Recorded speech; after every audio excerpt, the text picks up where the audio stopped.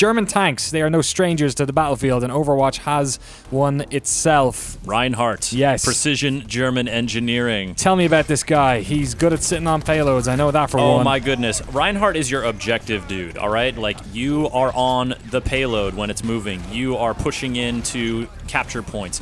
You are using that big shield to be the front man for your team. You are the front line as Reinhardt, and so that makes him a super valuable player, and also because of his skill set, he's a pretty easy character to step in and play. So what else does he do apart from the shield, right? We all see the shield, it's great for sitting on points, but what does he do in terms of attacking? You're having the shield up, but people are going to want to get around your shield. They're going to want to get close to you to take you down, so when they get close, don't be afraid to just drop that shield and take some swings. Your hammer covers a big area. Take a few swings inside the spawn area, see what junk you knock over. That's a good way to get a sense for just the kind of area you can cover with those hammer swings. Excellent. What about the charge? Obviously, he's able to charge down people, slam them up against walls. When should you be using this and when should you not? The charge is tricky because you don't want to charge way past your team, get caught behind enemy lines, because they will just chew you up.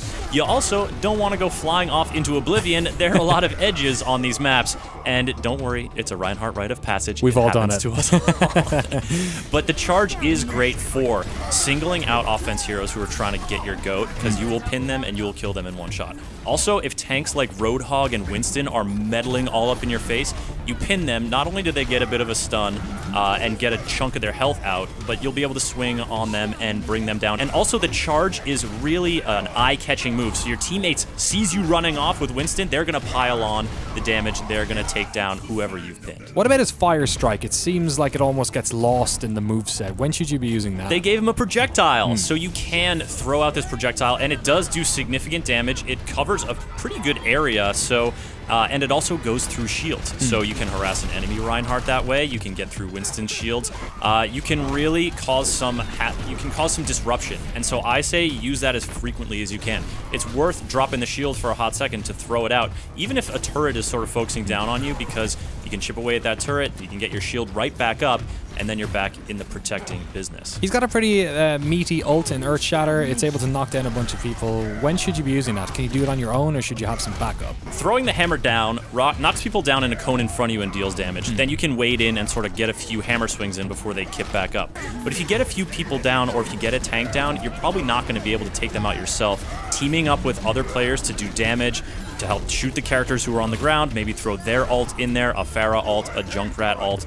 Those can be great damage multipliers and a great way to take down a significant chunk of the team fast. So who are some of the matchups that are going to work out best for you? Who does your shield sort of work against, and who are you most exposed with Reinhardt? Well, the shield is a great way to make Soldier 76, make Widowmaker, make these characters that are trying to do mid-range to long-range damage, to take them out of the game almost, you know, make them reposition, because you can soak up a lot and you're going to get a lot of payload movement out of them. Of course, the shield does need to recharge, and you will have characters who just hammer on your shield just to make it go down.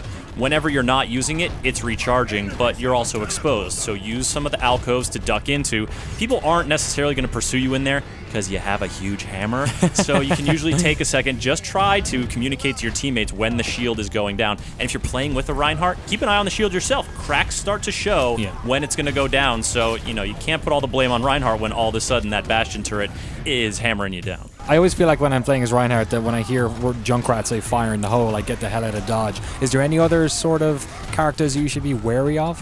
You know who gets my goat all the time is Mei. Yeah. She comes up and she can freeze you, and then she can headshot you with her ice bolt, and then you're dead. And it's like the biggest size discrepancy in the entire game, but I mean, David beats Goliath almost every time. So you want to close with Mei very quickly, hit her with a fire strike, maybe get a hammer swing in, or just back up and get your team to help you out. Just remember, you can point the shield in any direction. You can adapt for when a Genji or a Tracer gets behind you. If a Pharah is above you, you can block some of that, but you're also exposing the parts that you're not blocking. For sure, like every German tank, the weak point is at the back, so you got to be careful when you're playing as Reinhardt. Thanks so much for the tips, Chris, and for more tips on Overwatch, stay tuned to GameSpot.com and hit that subscribe button.